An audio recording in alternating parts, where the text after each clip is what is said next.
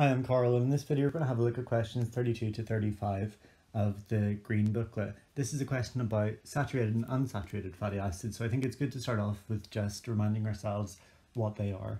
So if I draw out a carbon chain here, a saturated fatty acid will be saturated with carbon, or with hydrogen, sorry. It will have the maximum number of hydrogens on it that you could fit on this carbon chain.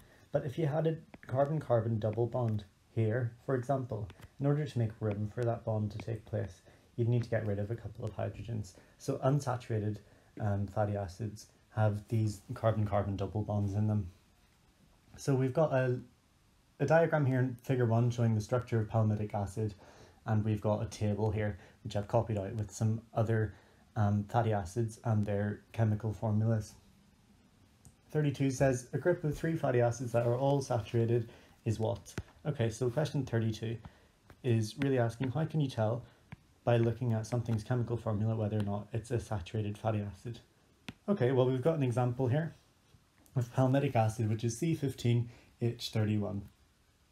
We're going to be looking for a relationship here between the number of carbons and the number of hydrogens, and we can see fairly straight away that there's going to be this relationship here. And I'll explain why that is on this diagram.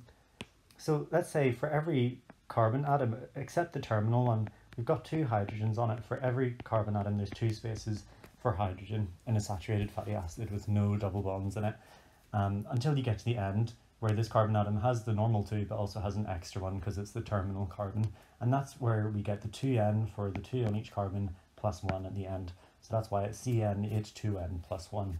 Now if we use this equation and compare the chemical formulae that were given above, we can work out which ones are saturated and which ones aren't. Okay, so changing the colour here, let's go through each of the answers. So A says capric acid, stearic acid and cerotic acid. So capric acid is C9H19, it fits with our definition here, so it is saturated. What about stearic acid?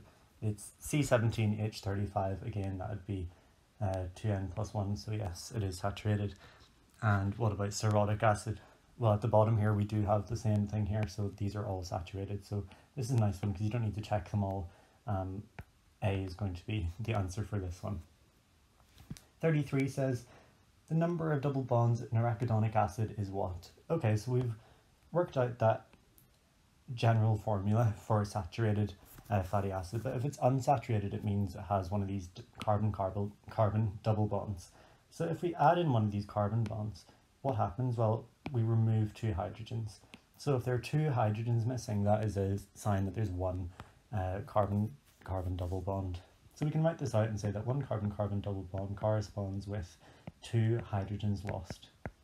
So if we can compare some of these acids to what they would be if they were saturated, we can work out the number of double bonds that are present because of the number of hydrogen atoms that have gone missing. So arachidonic acid, we're told here it's C19H31. If it were saturated, we would expect it to have 2 times 19, which is 38 plus 1, 39 hydrogens in it, which means it's lost 8 hydrogens. So using this, we can say that there's going to be 4 carbon-carbon double bonds, and that's why the answer for this one is going to be D. Okay, great. If we're looking at number 34 now,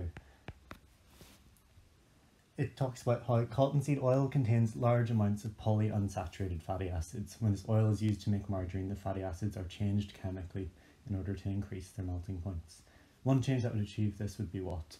Well, if you think about what can determine the melting point, it's these intermolecular forces between these fatty acids.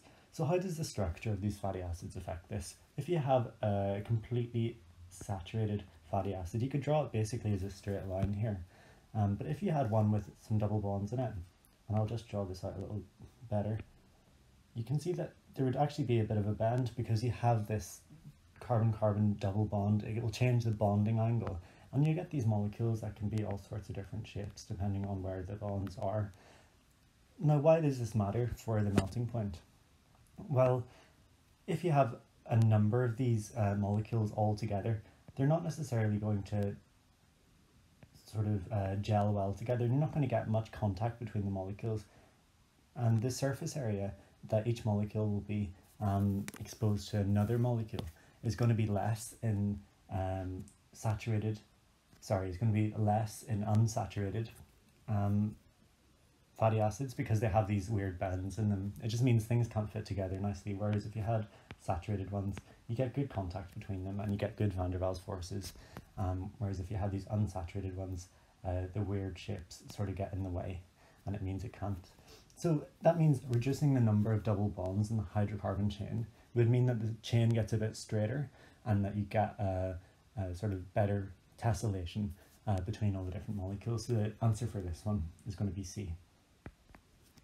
35 says the iodine value is a measure of the number of double bonds in a fatty acid. One molecule of iodine reacts with one double bond. The iodine value is the mass in grams of iodine that reacts with 100 grams of a fatty acid. The iodine values of capric acid, gaelic acid, and arachidonic acid are in what order?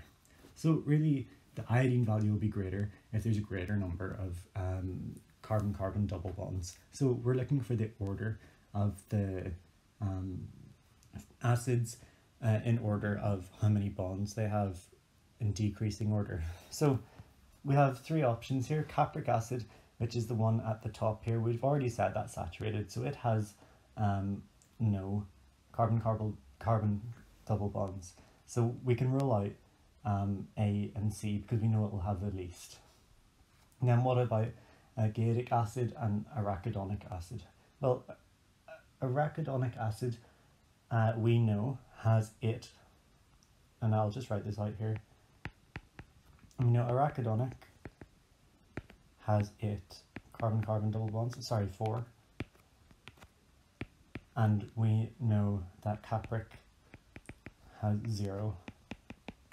And what about gaelic acid? Well, if we look at our list here, we can see that it is C15H29. And so it's missing 2 hydrogens, which means there's 1 carbon-carbon double bond there. So we say gaelic is 1 carbon-carbon double bond. So the order will be arachidonic, and then gaelic, and then capric acid, and that corresponds then to answer D. So the answer for number 35 is going to be D. So that was questions 32 to 35 of Unit 10 of the Green Booklet. I hope that helped. Thanks for watching.